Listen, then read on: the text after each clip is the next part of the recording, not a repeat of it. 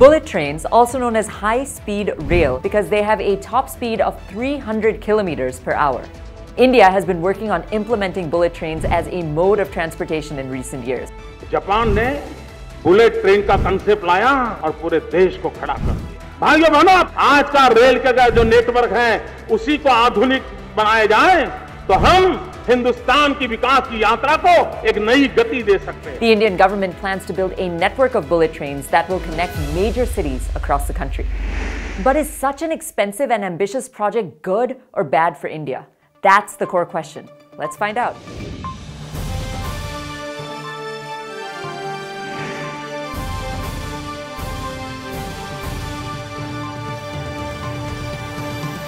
Hello and welcome to The Core Questions. The Mumbai and Ahmedabad high-speed rail project, which was first announced in 2017, it's anticipated that the 508-kilometer railway, which will include 12 stations, will cut the distance between Mumbai and Ahmedabad from 7 hours to just 2. The Mumbai-Ahmedabad high-speed rail project is being implemented by the National High-Speed Rail Corporation Limited, a company set up by the Indian government. A combination of public and private investments are being used to fund the project, with the majority of the money coming from Japan's SoftBank Group and the Japan International Cooperation Agency. The Indian government has also made plans for a number of other bullet train projects, including routes between Delhi and Mumbai, Mumbai and Chennai, and Mumbai and Kolkata. These initiatives are in addition to the Mumbai-Ahmedabad route. Although these projects are still in planning and feasibility study stages, when finished, they will significantly increase connectivity and shorten travel times between India's major cities. One of the key benefits of bullet trains is their speed and efficiency. Thanks to their sophisticated infrastructure, which includes specialized rails and signaling systems, these trains are able to go at great speeds. Additionally, they can travel vast distances quickly, which makes them a practical choice for travelers and commuters.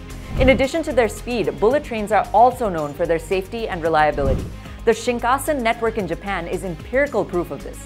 Ever since bullet trains began in 1964, the Shinkansen has had 0 fatalities, and even better, the delay record of Shinkansen is less than 1 minute.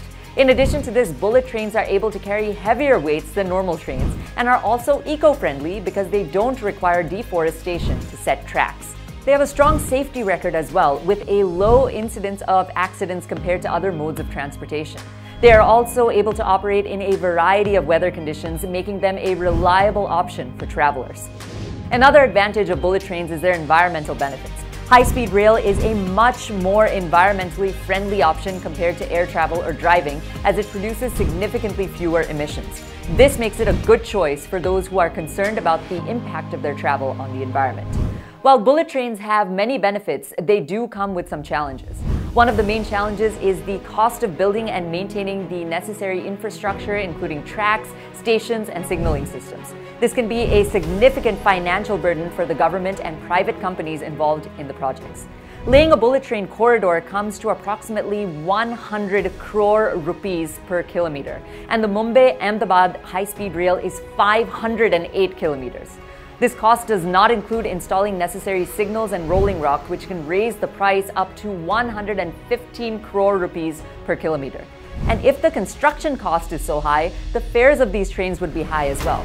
According to media reports, a one-way fare on the Mumbai-Ahmedabad route is projected to be around 5,000 rupees. This is hugely high for the masses to be able to afford in India. A flight ticket on average between Mumbai-Ahmedabad is between 2,000 to 3,000 rupees. This means that instead of alleviating transportation issues, a bullet train could potentially further widen the rich-poor gap and would not be feasible if it doesn't alleviate congestion and commute issues. The other thing to consider is that these considerations are not just for India. France, Taiwan, and South Korea are among the nations that have high-speed rail in operation, but they're still having viability issues. Argentina decided to change its entire railway network to medium-speed infrastructure after abandoning high-speed rail because the return on investment did not justify expenditures. Perhaps the most daunting challenge for India is the acquisition of land for the construction of tracks and stations. The process of purchasing property for bullet train projects has in the past encountered considerable resistance, and this is a situation where land acquisition could be a contentious problem. Although the government has taken steps to lessen the impact on local communities and pay people impacted by these projects, these matters can nevertheless give rise to disagreements. The Indian government is committed to providing the nation with bullet trains as a mode of transportation, though, despite these obstacles.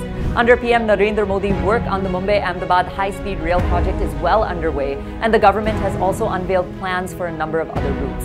If these initiatives are a success, bullet trains might significantly increase connectivity and cut down on travel times between India's major cities. Leave your comments below and also be sure to like and share this video. Thanks for tuning in to The Core Questions, and catch the latest episode of Tuesday and Thursday of every week. Until next time, this is Priyanka Deo signing off. Namaste.